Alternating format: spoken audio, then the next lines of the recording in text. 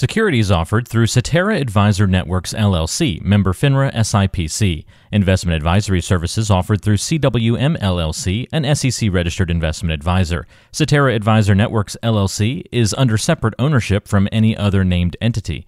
Carson Partners, a division of CWM, LLC, is a nationwide partnership of advisors. This is The Way to Wealth, with host Scott Ford, a jiu-jitsu fighting, woodworking, beekeeping entrepreneur who is also the managing director, partner, and wealth advisor of Carson Wealth. Financial freedom is the goal, and clarity and simplicity is how we'll get there. Let's get to it. This is Way to Wealth. Hello, and welcome back to the Way to Wealth podcast, where we're all about making money simple so you can focus on living fully and living fully now, not 30 years from today. Very excited to have Yanik Silver on the podcast. I met Yanik actually years ago. We had a conversation and then reconnected with some mutual friends recently and have a lot more in common. He's been called Cosmic Catalyst, a Maverick Mischief Maker, and a Galactic Goofball, which I love. He redefines how business is played in the 21st century at the intersection of more profits, more fun, more impact. Creator of the Cosmic Journal. We were just talking about that. I love your journal. Author of Evolved Enterprise and the co-founder of Maverick 1000, global network of top entrepreneurs, visionary entrepreneurs, making a serious difference in the world without taking themselves too seriously, which I had to get to that point in your bio because I love that point. But would love to just start with you, Yanik, sharing, a little bit of your backstory and then what brings you to where you are today and, why we're talking today. So. Yeah, thanks, Scott. Yeah, definitely working on some good, serious issues in the world and helping hopefully put a dent in those and not taking ourselves too seriously as I have a little puppet over my shoulder. I think my story's got to start with my family coming over from Russia, 1976. I was 3 years old, and my dad, it was me, my mom, my dad, and my grandmother. And my dad he always corrects me. I get the number wrong, but it's something like $256 in his pocket, or in that neighborhood, and not much use of the English language, and that whole just immigrant success mentality of doing whatever it takes. And he came with the skill, and so my mom, but very quickly he realized that working for someone else was not the way to go. And he was about to get fired because he was moonlighting on the side doing repair work for other doctors. He was a biomedical technician. And so he took the path that so many of us have taken, the path maybe least taken, but leads to the most interesting opportunities and adventures. And he started his own medical equipment, at that point, service only, and then it became sales and service company. And out of our little apartment that we're in, and then continued to grow it into an extension in our house, and then having his own suite, and then took over other suites. And so I got to witness that journey firsthand, growing up in an entrepreneurial family, and not just witness it, but in a family business, you were asked to pretty much partake in it. And so at 14 years old, I telemarketed for my own clients, selling latex gloves, and just straight out of the, I guess, probably yellow pages to dentists. So he would drive me to work as a 14-year-old. I'm sure there's probably some laws that were broken in that part. And he's like, and then at 16, the deal was I got a car, but only if I went out and cold called doctors. And so he's like, yeah, Mr. Yanik, go make some sales. And literally, I'm this 16-year-old kid, 17-year-old, like talking to 50-year-old doctors and trying to get them, convinced that they should be buying medical equipment from us. And that was, it was a really unique opportunity to get a huge head start. I didn't think of it as a huge head start, right? Like my friends are like living at the beach, and I'm like, I want to be living at the beach. He's like, no.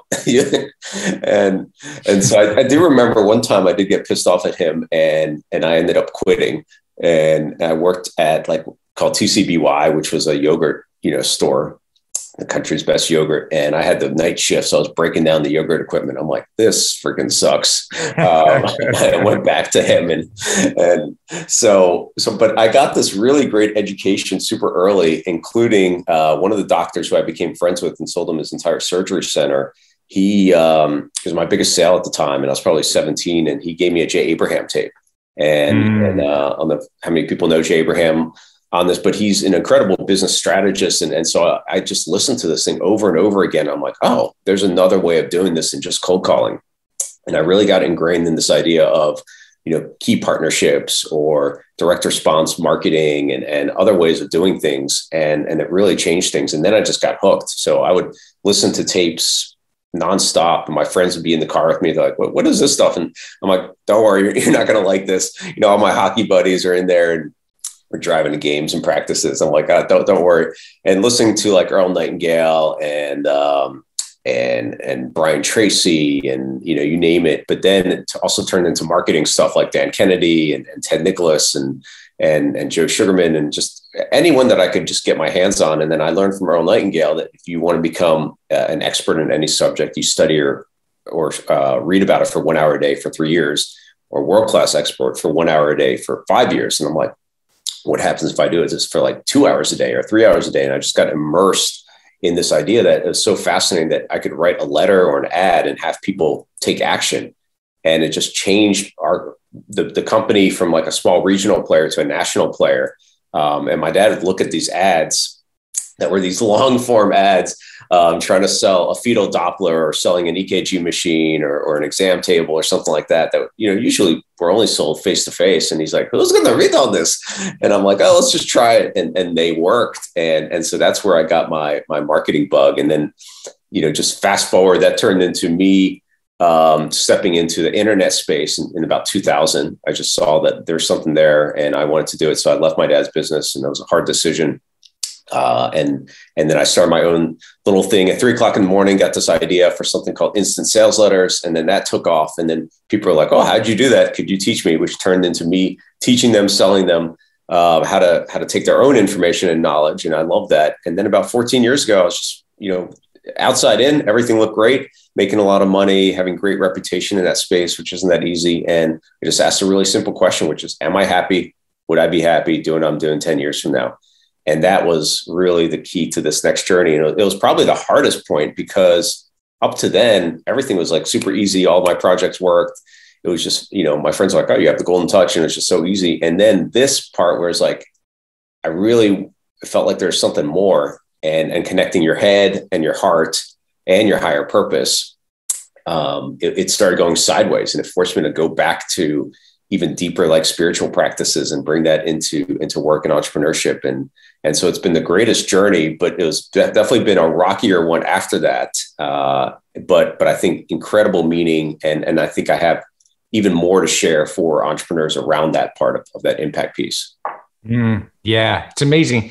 I love hearing stories of how people start and kind of get where we're at, and I can relate. My dad was actually a minister. And so, but never took a salary. So always worked. And so I was always working. He never let me idle at all, which, at the time I hated. So I can remember in 7th grade, roofing a whole addition on Dad's church by myself. He dropped me off and I roofed it, which of course I'm, not happy about, but you did it. And now you look back and it's like some of the best things that could have happened to me, right? It taught work ethic. Yeah. I was on my own, so I had to figure stuff out. So it's like, it's amazing how, things happen for you instead of to you when you really can zoom out far. I didn't think about that then, but ultimately it's really happened for you and to you when you can zoom far enough back to really get a clear picture of it.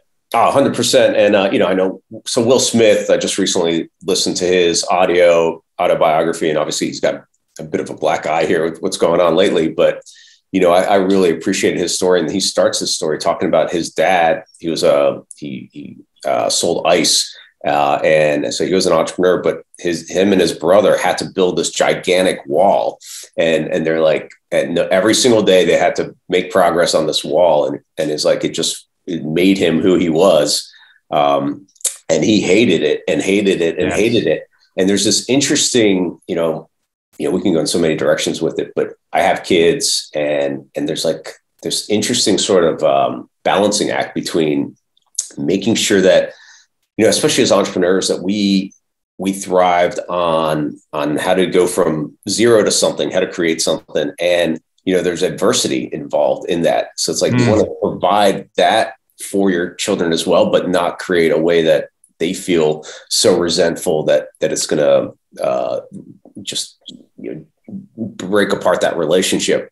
And you also want them to have a better opportunity than you had, but not create entitlement. And it's such a, that's just one of the things that I constantly think about with my kids as well. I'm with it. I mean, 100%, Yanik. And you were talking about all these names. I know every one of them. In fact, I just ordered an updated version of Mr. Robbins' rapid planning method, right? So I think back, I was like 19 listening to this stuff. And really Tony Robbins, all of them. And he was my main guy back in the cassette tape days. Yep. And then when kids were young, I asked my daughter a couple of days ago, because I felt on this very subject and topic of, how do you help your kids and not create entitlement, And so I mentioned, I was thinking this year, feeling recently how cool it would be to maybe have my kids involved in one of these events. Like, hey, would you want to go to either Unleash the Power Within or the whole, his bigger one, Date with Destiny, and spend, 4, 5, 6 days and laying out the future. Cause it was helpful for me. And, that was the whole purpose of starting Legato. So who got this right is our friend, Rich Christensen, who I know, he did it, and he just raised 5 amazing children. And so I was honored to be considered to be a part of the company Legato. I bring the structure piece to it. He brings the content. How do you raise, kids without creating entitlement? And, one of the key pieces there is rites of passage. So to me, that's taking indigenous wisdom that's been around for years and years that we lost, and bringing it up to modern day times and science to use today. And I think you're onto something there. And I know it's tricky, because I think if we just dump assets, which has been what's happened the last 100 years or so, versus the values of how you got the assets, that doesn't end well. And we're actually robbing the juice of what we went through with that grind, and what we thought sucked at the time actually turned out to be some of the biggest benefits. So it is a bit of a tightrope to walk, isn't it? Yeah. And I'll tell you a story, as an entrepreneur, we're always like, well, here's let me scratch my own itch kind of thing. And that's how I ended up starting Maverick after that question. But one of the things that we did with Maverick for 7 years, and this is how Rich and I met, was we put on a family freedom event. And so my kids were younger, they're now 16 and 14. And I'm like, I could teach them about entrepreneurship, but whatever dad says is going to go out one ear, through the other, or whatever that saying is. And it's not as interesting, but if I made it fun and exciting, like we do for these other events and experiences we put on. And so that's what we did. We made an event for kids to actually immerse them in entrepreneurship. And Rich and I are talking about this, and I'd love to bring it back out and do more with it, because we gave the kids, so it'd be around the holiday, like July 4th or New Year's. I think we did we did July 4th, and I don't know, it might've been New Year's, but anyway, something that was a holiday and rallying the kids. And then we bought products, and then I divided the kids up into teams, and they could pick their products. And then they also knew their cost of goods. They had to pay back Mr. Yanik for the cost of goods. It's not free. And then they also had an opportunity. We immersed them in a nonprofit that we chose. So they got to actually participate in something, hang out, learn about the nonprofit's mission, and play with, in this case, it was like special needs kids, and teaching them about baseball, and play a baseball game with them. And so they had an opportunity. They had to create their pricing. They had to create, if they wanted to bundle stuff up together, if they wanted to include the charity in what they were selling, they didn't have to. Everything's optional. It's all up to them. They had to figure out their own plan. And then we had conversations for parents. We had conversations with parents and kids. We had conversations just with the kids, teaching about business. I used to say that was my hardest audience I would ever talk to, because they were, all over the place. And you have to bring them back and trying to get them to understand, value creation as an entrepreneur, what that equals, how you're going to make money, and really figuring this part out. But then we'd send them off on the streets, and, adults they're not like, if some kid comes up to you, you would think that they're going to be like, oh, it's a kid. It's really cute, but not always. And they're going to get their no's. And then when they get their yes, though, that's like, it lights them up. And I saw this firsthand with my kids. My son, who's a little shyer, not, massively shy, but he would just, as soon as he got that yes, he would just go out and he would just keep doing it. He loved it. And then especially when we added a charity element, like, it was, he was like, hey, we did one in Annapolis, and it was about the Chesapeake Bay. and he's like, buy a glow ball, save the bay or something like that. And it's just like, he loved it. And it really turned on this idea, but they got to fully immerse it. And so it's just like, if you want to do that, like, why not build something that's beyond just teaching them, just one-on-one, but maybe make it something cool. And then they got to meet other kids that had other weirdo parents that were entrepreneurs, and they could all relate together. And so it's just quite a fun experience. And then we truly let them experience it. Like, there's one point where one team set up in a farmer's market, and the other vendors called the cops on them. And we told the parents always, you can hang out with them, but let them handle everything. Yeah. And literally the cops came over, and the kids talked to them, and they're like, okay, well, you can't be here. They're like, okay. And like, it was amazing. That's cool. Like, that's the experience, right? And that's something for me, I'm called to, and I know another connection to Rich, and now clearly you as well, is just teaching kids and middle school and high school kids that there is a track and path called entrepreneurism, right? And being a business owner or an entrepreneur, that's a path, not for everyone, but for some, and certainly was my path. And it's been great to me. But if I would have, tried to do something more traditional, I'm unemployable. It would never work. 100%. So giving them a understanding that, hey, it's okay. You can take this path if you feel called to it, and it's in your DNA to walk that path. So I love that you're doing that. I think it's spot on. You, I know, talk about, I call it the 3 H's: head, heart, and higher purpose. Yeah. Talk a little bit more about that, or share some more about that, if you would, Yanik, what you're up to and what you mean by head, heart, and higher purpose. Sure. So I think it started. So when I asked that one question, would I be happy 10 years from now doing what I'm doing?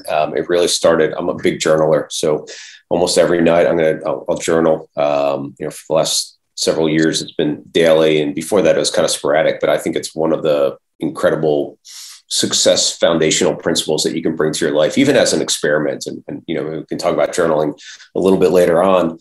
But so in that journal, I just, said, okay, what would make me happy? And it was these 3 interconnected circles originally. So originally it was, a Venn diagram, which I didn't even know was called the Venn diagram. But so these 3 interconnected circles, it was a dollar sign, a heart, and a happy face. And at the intersection was what I had called the maverick entrepreneur. And we've since changed that dollar sign to represent a tree. So it represents growth. So growing yourself and growing your business. But then the heart is the impact. And then the happy face is just, what brings you joy and so forth. And I think where that intersection is a life well lived. And that, it's a nice little shorthand. We call that maverick DNA. But so the head is our business side. And so I talk to a lot of entrepreneurs who are on their, second, third, fourth gig, whatever stint, whatever it is. And so usually a lot of times we figure out something that makes us money. And then at some point is kind of like that same question that I had, which is, is this really what I'm meant to be doing?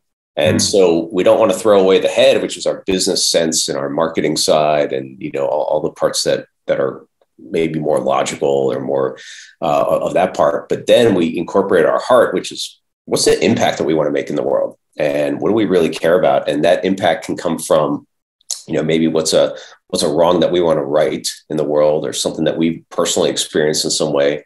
Or I've also seen it where it's like connected to their customer base. So what is the product that we're selling? What do our customers really, want to see in the world?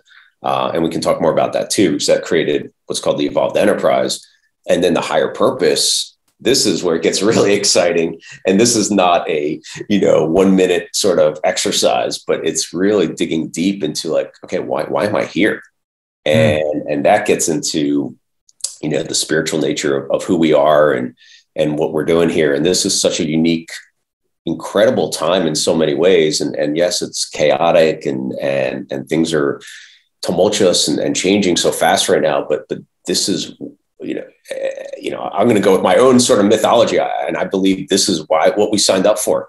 We volunteered for this right time and to help this next coming shift and this higher shift in consciousness. And that's what I believe is really I talk about changing the way business is played or or, getting out of business as usual. And a higher consciousness is what's going to bring us there, because then we can bring higher intention to what we're doing.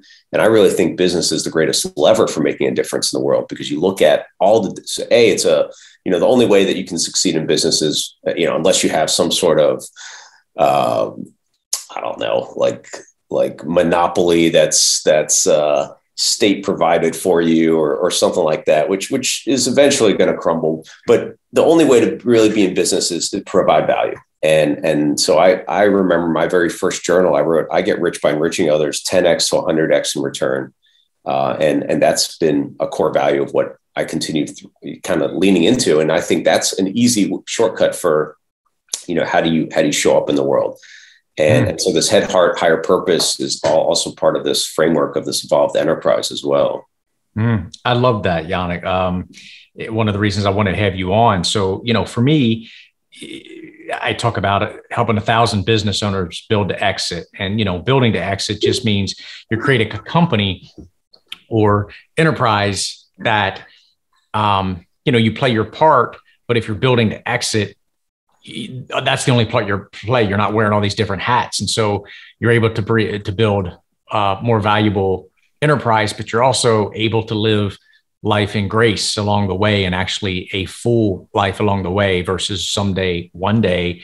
And then most of these 1,000 business owners are at a stage where 10 to 25 years in business, they've done well, and it's now what? And so what is now what? Well, you mentioned business being the greatest lever. And I think the now what typically becomes, or the opportunity now becomes, impact and legacy and doing things that can be for the greater good. So for me, two things that I'm focused on. What's my next? It's making the money clean. What's that mean? Well, making the money clean to me is, number one, investing in things that are tied to your values. So that's why I'm so passionate about family values first, then your business values. Well, all of this requires time, space, and margin. Like, to me, that's the biggest thing missing. And you were talking about why I'm here. Well, we're not going to answer that on this podcast. All right. It takes time, space, some journaling, some thoughts, some prayers, some meditation, all these things to get really clear. What's the same for your family values, for your company values. But, I think it was Steve Jobs that talked about simple's hard. But once you get that, you can move freaking mountains, and you can. And so, like, with that clarity, now all of a sudden, circling it back to making the money clean, if you're clear on you and your family's values, you're clear then how that ties to your company, corporate enterprise values. Now, how you use your dollars can have impact based on your values. But no one hardly is doing it. Those, if people really knew what their dollars were invested in, how many really do? But if they did, they'd be shocked at what they're supporting with their dollars versus what they value. So to me, it's part of my role in making the money clean. So it's like that for me. That is the what's next. So I'd love for you to add to that. And I know one of the things you talk about is now what for a successful entrepreneur for that next stage. Yeah, and I'll give all the listeners a couple questions too. As you said, it's not a 1 minute thing, but I love questions because questions create our expanding answers. What's the second one, Scott? You said making money clean. What's the second one? Oh, thank you. Making the invisible visible. So for me, there's a lot to that one. The primary focus, there's two things that came to me there. One is healing for the indigenous. And by the way, we all are when you just trace it the whole way back. And then two, it's mental health. I think I know there's real mental health epidemic in the world, and specifically in this country. And what do they really want? They want to be seen. So that's part of making the invisible visible. So, they're just self-medicating, and it's not why the drugs, as it said, it's why the pain. And they just want to be seen. So my big things are making the money clean and making the invisible visible. Yeah. I love that. And so this idea of the now what is huge. And it's, and again, I think journaling is a big part of this process. And as you said, meditating, praying, silence is a big part of it, of like just bringing quiet to our we live in this world that we got these devices that we're tethered to. So typically we have, so many things coming at us that intentionally creating space for simply being is at a premium. And so even if, like, for me, it comes to like daily practices, and then how do we create rhythms of things that might be greater? So some people will take retreats that are multi-day retreats. Some people will, for me, I like to honor the natural cycles of the world. So the equinoxes, the solstices, that for me is typically I'm out in nature for those days. Those are blocked off of my calendar, or there's something else that I'm doing. And just falling into this natural rhythm is huge. But like, I love questions. And so some of my favorite questions to help people uncover, these head, heart, higher purpose connections and alignment. One of them is, what would my 111-year-old self tell me? And this came from me. So my original thing, as I said, was that $ happy face heart, and it became Maverick Business Adventures. And because I like the acronym of MBA, I thought it was kind of funny. And so I'm like, okay, I just want to hang out with other entrepreneurs and awesome founders that I'm friends with, and others that I want to meet. And we would go off and go do these cool adventures and do buggy racing or flying big jets, or, doing whatever. And we'd have business sessions in the middle of nowhere. Plus we'd have a charity element. And I'm like, that's awesome. First one I did, we got 26 entrepreneurs. I ended up losing $40,000. And I'm like, whatever, it's an investment, it's a whole new thing. And then at about $400,000 in, because my other company, I totally bootstrapped, and this I bootstrapped as well, but I had a much bigger sort of checkbook to keep bootstrapping it. The other one I bootstrapped with $1,500 for my internet company. This one had a bigger paycheck, or a bigger checkbook. And my wife, after $400,000, she's like, what are you doing? And I'm like, yeah, I don't know, but I wasn't willing, and I had like really fallen out of love with what I was doing before. And it was difficult too, because any conference or any event I went to, or anywhere, even if I wasn't speaking or doing anything, someone would be like, Yanik, dude, you changed my life. I sell guitar lessons online now. And I'm like, oh, that's amazing. And become financially free from it. Or I had like a kid come visit me who was in college, and he was starting to sell some stuff about how to move an engine from a Honda Accord into a Honda Civic or something, very niche, random. And I sat with him and helped him at a coffee shop. He drove up 6 hours, and then he started making $100,000 a year from his dorm room. His mom thought he was dealing drugs. And, so I love that. But at the same time, I'm like, that's not my greatest impact. And I started like cutting off stuff I was doing in that digital marketing space, because it wasn't feeding me as much. Like, it feels like if you're not doing the work you're meant to be doing, like your soul is dying a little bit every single day. And so I kept like cutting stuff off, and it didn't make any sense, even economic sense. You'd be shutting down projects that are making me like multiple six figures, because I'm like, I wanted to really be congruent here with, and it wasn't like I was out of integrity with what I was doing. It's just, it didn't feel like who I was. And so this thing is going sideways, which is very different for me. And I'm like, okay, so what do I need to do? And so I asked my 111-year-old self, what do I need to know? And then using my left hand, which is my non-dominant hand, I answered it. And the answer was, this is where you and I connect, I think, a lot, is I said, light 1,000 suns who each have the potential to light another 1,000 suns. So, when I look at you as like one of those suns, right, where, because if you're fully lit, and you and I haven't worked together, so I'm not saying that this is a result of it, but the 1,000 has been so interesting. So now it's like your mission is the 1,000 entrepreneurs to move to exit. And so that changed what we were doing with Maverick, and even changed the name to Maverick 1000 to represent this idea that one entrepreneur can help change an industry, 1,000 can help change the world. How do we get them to a point where they're fully lit up and they're able to create these ripples, even if it's for what's next for them? It doesn't even have to be their current thing.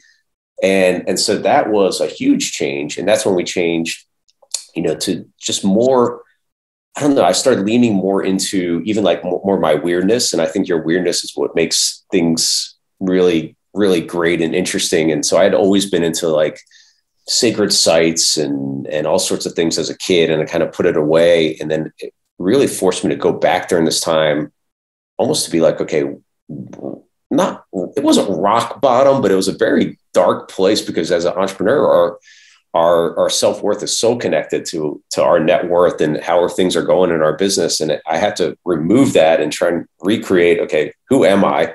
And start from zero and go back to those resources that I'd studied for 25 years and be like, okay, well, what makes a good day? What makes a good week? And who am I truly? And then other questions like this is one kind of cribbed from Brené Brown, which was, what would I do even if I knew it would fail? And so I think she has a version of that. And I love that because it disconnects our, like as entrepreneurs, we're so connected to what's the outcome, what's the success of it, how, what are the sales numbers, but what would I do even if I knew it would quote unquote fail? And during this time, I also, I love synchronicities too. Synchronicities start showing up about like nudging us towards this right path. And my wife is really scared of bugs and so forth. And I remember one night, I play ice hockey still, and she like texted me or called me. And she's like, I got something for you upstairs. And it was like, she had like, I think trapped or smashed a spider maybe under this book. And so I'm like, oh, this is an interesting book. I haven't seen this in a long time. I haven't even read it. And it was called The Great Work of Your Life by a guy named Stephen Cope, who's a yogi. And he studied the Bhagavad Gita but looked at other people's lives like Nelson Mandela and Susan B. Anthony and Harriet Tubman. And then other people, like when they found their true Dharma, which is, roughly translated to like your true path and so forth. And so, but one of the key tenets of the Bhagavad Gita is that we're only entitled to our labor and not the fruits of our labor. And so that's that whole question of what would I do even if I knew it would fail? And it just opened up this idea of like, okay, well, what if who cares what the outcome is, and do things that are just bringing us joy and bliss and feel like we're fully utilized. And that's the big thing, like to feel like every part of ourselves are utilized. So like this idea of making money clean and making the invisible visible, so then what we would do is be like, okay, well, how can that show up? Maybe it's your existing business, maybe it's not, but not throw away the business part. So a lot of entrepreneurs are like, okay, I made my money, let's just go only into philanthropy. I think we lose something there.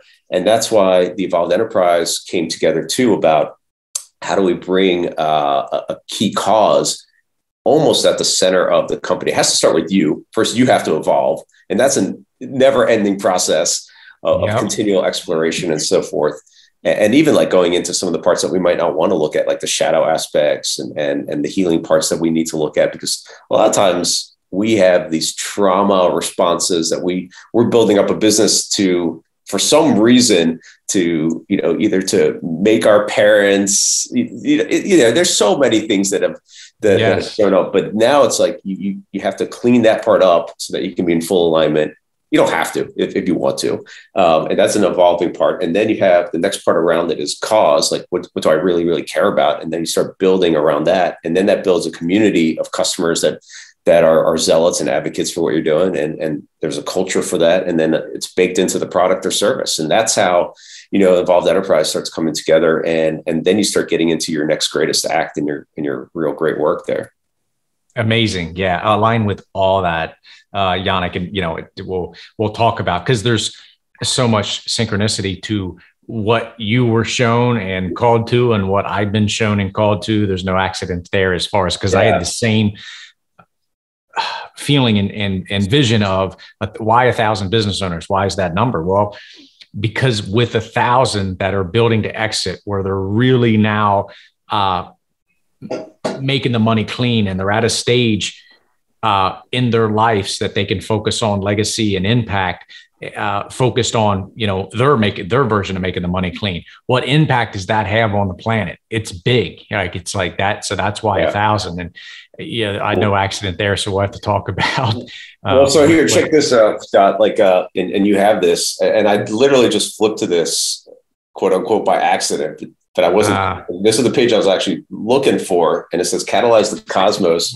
And it says, light 1,000 suns, you can light 1,000 more suns. And then there's a quote here from the Bhagavad Gita. It says, if 1,000 suns were to rise in the heavens at the same time, the blaze of their light would resemble the splendor of that supreme spirit. And that's from a chapter called Cosmic Vision.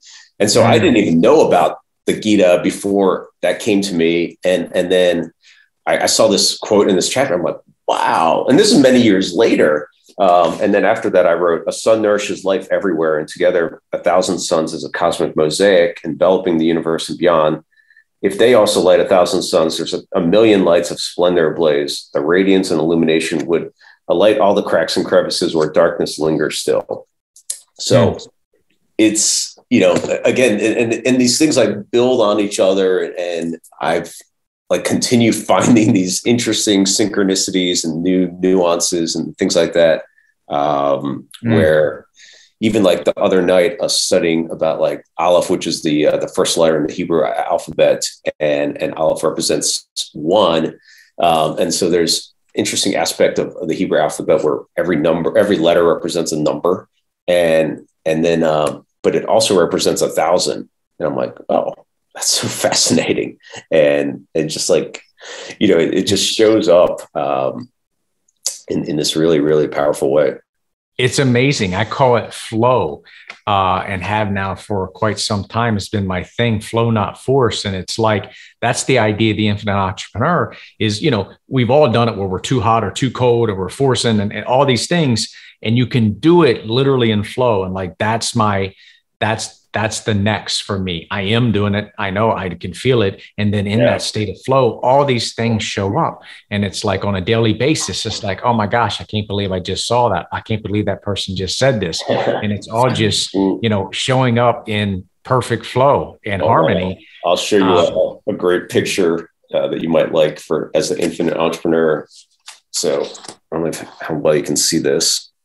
Oh, yeah. So this is like a little doodle about the infinite now. And so the infinity point is also representing the past and the present, and representing to me, cosmic consciousness or source consciousness coming down to earth as well.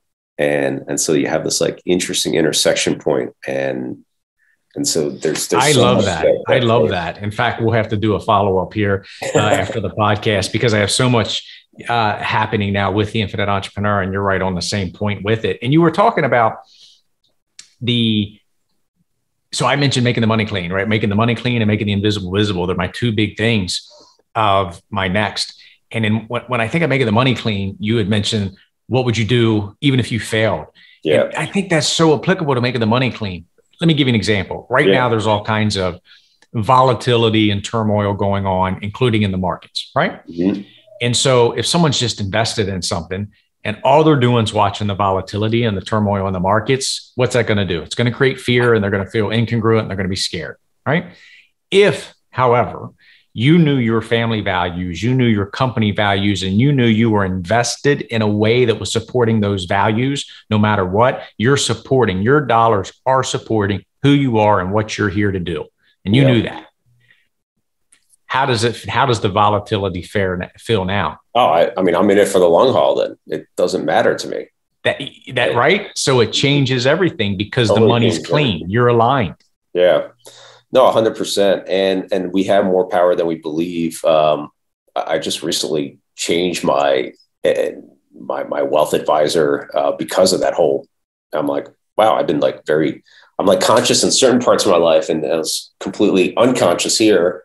And then I just wanted to take more sovereignty and control of that. And it has, it's just like a very, like all of a sudden, my wealth advisor, and I liked them. I had them for a long time, and they were doing fine, but there wasn't that element of intentionality. And I think that's huge. It's like, how do we bring more intentionality to it?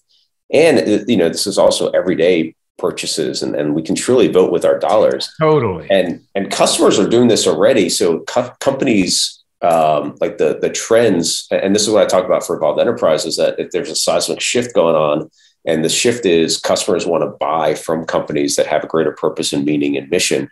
And it can't be fake, right? It can't be because you see these trends happening. It's like, oh, I should add, this thing. And we have so much more transparency now, and more every day, month, and so forth, that eventually things come out. So things, if it's done, disingenuously, it's going to come out. But if it's done with true integrity and purpose, or as much as you can, because there's always going to be ways of making it better. And so adding that element, but then also inside out, which is your team members want to work with and for a company that is making a greater difference in the world. So that's how you're going to recruit the best people in the world to be a part of what you're doing. Yeah. So it's really coming together right now, and it's exciting. And I think of it as like, there's all these different words for it: conscious capitalism, triple bottom line, social enterprise, evolved enterprise is what I call it. But it doesn't really matter. Like, I think this is going to become just table stakes for the game because just companies that if without a competitive impact, or not a competitive impact, without a key impact component, they're going to be at competitive disadvantage.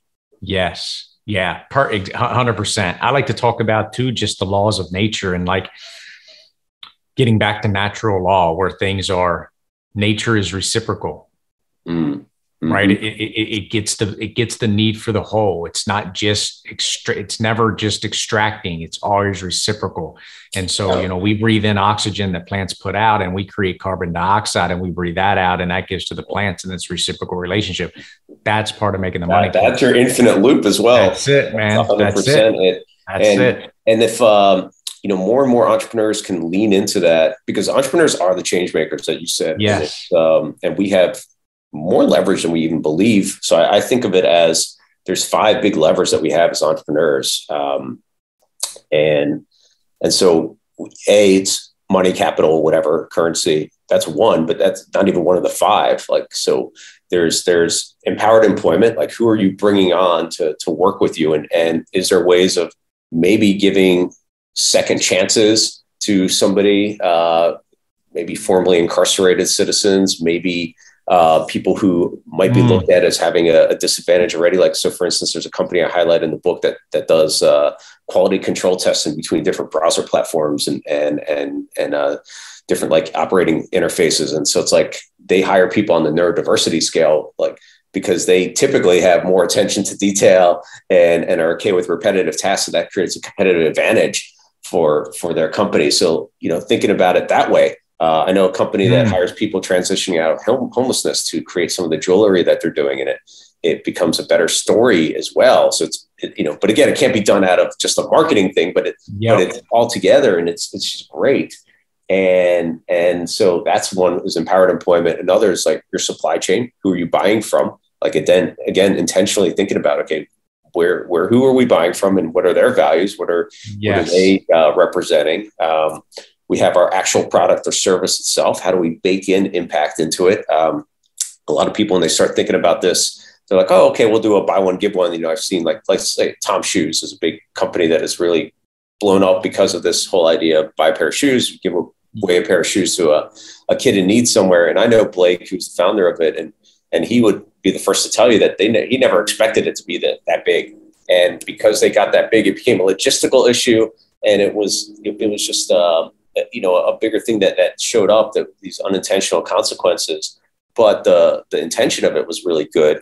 But there were some things that happened, like they were taking away marketplace from, local shoemakers and so forth. So it was an interesting example, but a lot of people are like, oh, we'll just do a buy one, give one. But that might not be the right model for, sometimes it is. Like, there's a sock company called Bumba Socks, and they created a sock that they give away to homeless shelters. And they thought they'd sell maybe 1 million pairs of socks in 10 years if they're lucky, because they do the buy a pair of socks, give away a pair of socks to a homeless shelter. But they designed a better sock. It was like a dark colored one. It was reinforced stitching. It was anti-microbacterial. So it was like really great product for that giveaway. And they got to 1 million pairs in like 2.5 years. And so this kind of stuff accelerates it. So you can think about your product or service and incorporating the impact, but it doesn't have to be buy one, give one. So, one things I talk about in evolved enterprises, there's so many other ways of doing it too. So it could be like focusing in on where's the source of the material. So that goes back a little bit to our supply chain, but there's a company that designs amazing stuff out of old fire hose. They're called Elvis and Cress. And they, instead of it going into landfill, they're like, okay, we're going to design these amazing belts and wallets and DOP kits. And I own a wallet and a belt from them. And 50% of their profits goes back to firemen and women charities. So it's like this beautiful full circle as well. There's so many ways of doing it. So product or service, empowered employment, supply chain, also your distribution. So think about like, what kind of voice do you have whether it's your database, whether it's even like the packages that you're sending out. Can that include an insert for something that you care about? Can that be, another way of getting your distribution, like using that in some way? I saw a company that was a plant-based meat company, and outside their packaging is like, call your senator about climate change or something like that. So, regardless of what you believe in that part, but that's their value. They believe in it. Yep. And so let's use every aspect of what we have. So that's their distribution. The other one is talent, or just the unique ideas within your organization and company. So there's a company I love called Pacific that does something really interesting. They're a soup manufacturer or non-perishable goods manufacturer. And every month they shut down their production line and they work with the local food bank and take in all this food. They don't know what the ingredients are they're going to get, but the creativity of their team has to come up with unique recipes for whatever is there. And then they come up with non-perishable goods for that food bank. And they've saved like hundreds of thousands of pounds of food every single year because of that. So like, what's the unique talent that your organization has? So there's so many ways of leveraging and creating impact, which then, your team gets so excited by it. And it's like, there's something dramatically incredible that happens in that way. Yeah, no, it's beautiful, man. That's well said. That's all examples of making the money clean. Yeah. And that, we do vote with our dollars from where you shop at the grocery store. Or do you support the local farmers market, or are you buying local, or if you're into, like we are, permaculture. And so, we don't spray any herbicides, pesticides, fungicides, whatever on the property. Well, if I'm then investing in XYZ company that's what they do, it's like, what am I doing? Right. So yeah. Absolutely, man. And you don't even know, maybe like inadvertently, that's it. Supporting these companies. That's it. And when you look, and this is the key for me, when I think of these 1,000 business owners building to exit, I look at the money that they have of what they're doing in the business and then what they're allocating in their investment portfolio. There's big numbers. And those big numbers can be invested in these companies that go against the very core of who they are. It's just like, to me, let's clean that up. Let's make sure we get back in control and we get congruent with and what we're supporting. Maybe some of their portfolio goes to incubating ideas and companies, or helping young entrepreneurs start things that are 100%. So there's so many ways of really leaning into what do we want to do in the world. And so like the whole making the invisible visible, that there could be ways that you incubate projects and ideas that are for mental health and yes. And it doesn't only have to be nonprofit. Like I said, like I think that the future is like these unique partnerships that happen between nonprofit partners and businesses, and allow entrepreneurs to do what we do best, but do it in a way that's full-hearted and using our head, and feel like we're truly giving our all. Couldn't agree more, man, because then that's how it can be sustainable and regenerative. Because if it's but if it's a nonprofit and they're always just looking for money I got to give to me to keep it going, that's not sustainable, because no one's got enough money to keep doing that. Let's do it in a way where they can self-sustain. So yeah, I'll give you a great example of that too. It's a company that I really liked. It's called Rebel, RBBL. It's a beverage company. And they were started from a nonprofit think tank, a think tank created out of the nonprofit called Not for Sale. And they do some work in the Amazon trying to alleviate sex trafficking, which I didn't even know was, a core piece there. And because of these, some impoverished areas where there's not that much opportunity, what they did is say, okay, what are our ingredients, right? Well, here's our resources that we had. They have, some unique ingredients, in this case, food ingredients that they could bring to the table. And they had some people come in and think about like, what can we create? And they created a beverage company, a really, really great beverage company. And then it spun off out of there. And so they'll make all sorts of great beverages now. And I think that they're being run now by the former CEO of Cliff Bars. So, it got a really, really big CEO once it started getting traction.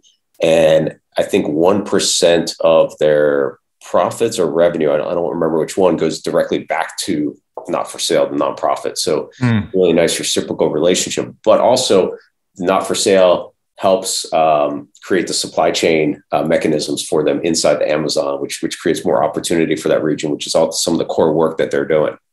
It's exciting times. I mean, it really is. It's exciting time to be alive, to be able to work on and work with, get in flow some of these things that we're here to help solve and make better. Yeah, exactly. 100%. Talk a little bit, if you would, Yanik, about journaling. I know you have a journal. It's been big and transformative to you. I journal. I love your journal. So I'd love to hear your thoughts on journaling.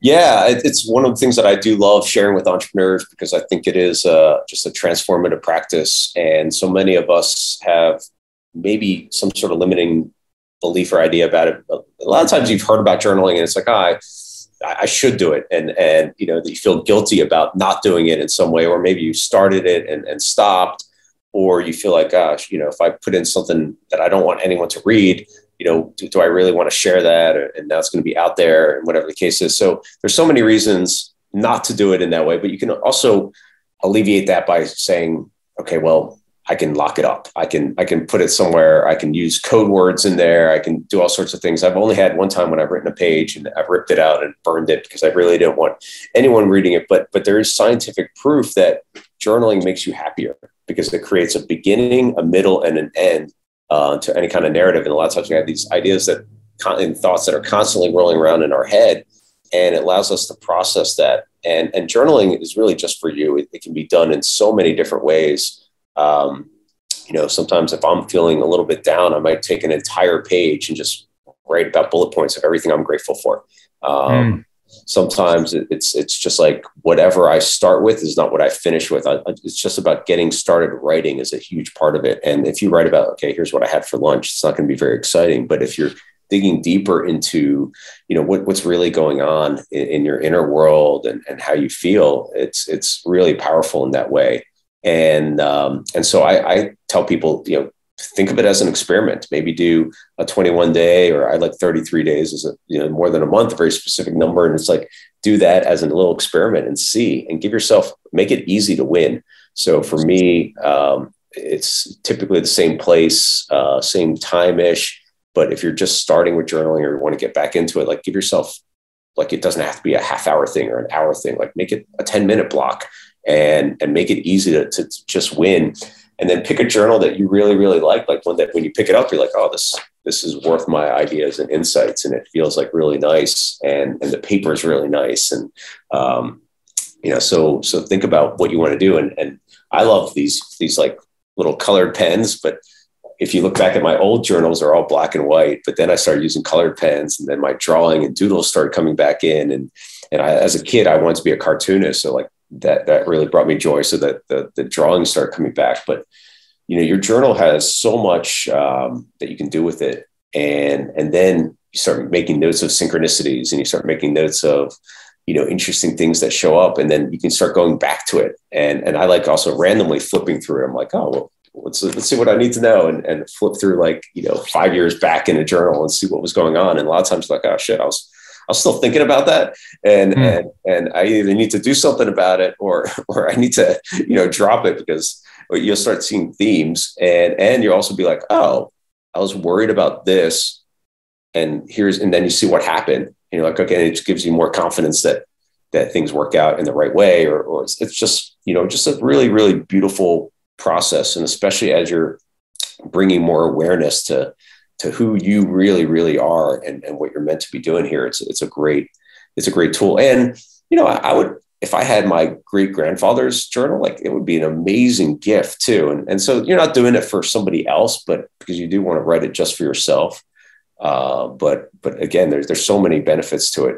And then what I created was this cosmic journal that you have. And yes, that stemmed from, another kind of experiment. I love these experiments where it's just like, all right, well, I have no idea what it's going to turn into, but I just wanted to do a piece of art. I have this challenge going around online, which was a 100-day art challenge. I'm like, oh, that's a lot of days.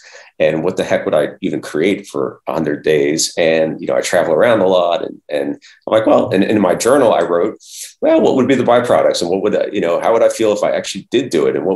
And so it convinced me to do it, and without any just outcome that I had expected. And I did 108 days, because in many of the wisdom traditions, that's a key number. And so I took a little moleskin journal and put 108 check boxes. And literally every single night, could be 1 o'clock, 3 o'clock in the morning, whatever it was, I just had something. I'd either meditate and something would come through me, or I'd take past year's journals and pull something out. And it was such a fun, interesting process. And then I started showing, like, just magic started appearing. And I showed it to one of my friends, a bunch of friends. And one of them was like, oh, I'm going to publish this for you. And I'll pay to publish it. And I'm like, okay. And then I got a meeting with one of the biggest transformative book publishers out there, Hay House. And they're like, this is amazing. We've never seen anything like this. And so they booked a contract with me right away. And then also for a deck of Oracle cards. And so now it's turned into this, which is the Cosmic Journal. And it's been such a cool tool for anyone. And it could work like an Oracle. You flip it open, it has a message for you, and then it has space for you to write. Or you can go page by page, and there's a real arc to it. So it's been such a fun project. So it's a great way of getting into journaling or enhancing your journaling in some way as well.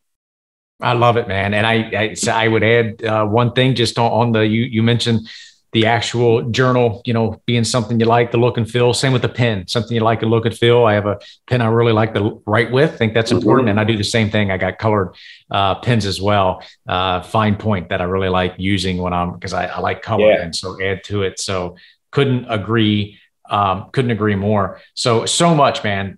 So much we could talk about. You've certainly dropped and shared a ton of wisdom. Covered lots of ground, and so much we could go. We could do this all day. It's fun. Exciting stuff to be a part of, and just kind of co-create, but co-create and make our impact that we're here to make. What would you say? Any final remarks, Yanik, or what would be the best way for people that's like, man, I really like and dig what this guy's talking about, that they would find more about you? Yeah, thanks, Scott. I think for entrepreneurs that are doing 7, 8, or 9 figures, the collective group that we've created called Maverick 1000 would be a spot to check out. We do some really interesting things. Like, we just got back from Antarctica, and a project came out of that where it's going to be an algae-based fish oil product, because krill is overfished there. And so, using not only just our capital, but using our entrepreneurial brain power and resources. And we piece together all the elements that we need to create this brand. So we love doing that. We also take trips to Necker Island, which is Richard Branson's private island. We've been doing that for 11 or 12 years, hoping to get you and some of your people there shortly. And that, same thing, we have a key project that we work on there. And so if people want to check that out, maverick1000.com. And, the Cosmic Journal is one of my favorite things that is out there. And it's just a fun project, and that's available on Amazon or hayhouse.com. And then Evolved Enterprise is definitely worth a read. I wrote that a couple of years ago, and that felt like it's maybe even a little bit ahead of its time. And now it's really coming into the right timing. Yeah, couldn't agree more, man. And I was thinking earlier, it was Tony Robbins, I think, that said life worth living is worth recording. And so journaling is a powerful thing. And you have such a cool journal that you put together. So we'll have to run this back again if you're open to it. Yeah, so thanks for joining, man. Yeah, we'll have you back on, because I know you got plenty more to share. We could stay here all day. So with that, thanks again, Yanik, and audience. I'll catch you next week on the Way to Wealth podcast, where we're all about making money simple so you can fully live and do that now, not 30 years from now. Catch you next week. The opinions voiced in Way to Wealth with Scott Ford, Managing Director, Partner, and Wealth Advisor of Carson Wealth, are for general information only and are not intended to provide specific advice or recommendations for any individual. Past performance is no guarantee of future results. All indices are unmanaged and may not be invested into directly. Investing involves risk, including possible loss of principal. No strategy assures success or protects against loss. To determine what may be appropriate for you, consult with your attorney, accountant, financial or tax advisor prior to investing. Guests on Way to Wealth are not affiliated with CWM LLC or Cetera Advisor Networks LLC. Legato Family is not affiliated with Cetera Advisor Networks LLC or CWM LLC. Carson Wealth, 19833 Leitersburg Pike, Suite 1, Hagerstown, Maryland, 21742.